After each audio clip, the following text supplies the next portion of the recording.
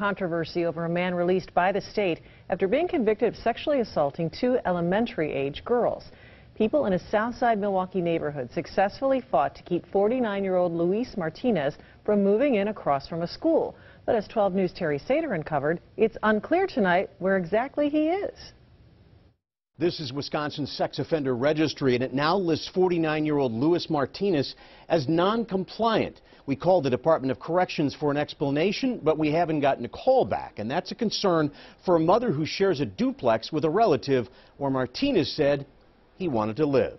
You know, a little scary, because I got 4 kids of my own. Ashley Gilbo lives upstairs in a corner duplex across the street from Allenfield Elementary School on Milwaukee's South Side. Downstairs is where 49-year-old registered sex offender Luis Martinez wanted to live with a relative. After protests from neighbors, the state said no.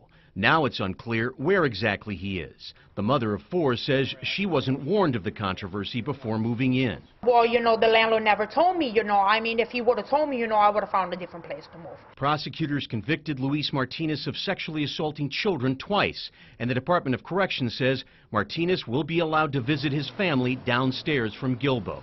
She says she's installed extra locks on her doors. I'm in and out, work 7 days a week, and I never met the guy in my life, but don't want to meet him. I protect my children, and I tell my children, they'll open the door for anybody. Luis Martinez is also listed as homeless, and we're waiting to find out if state authorities know where he is.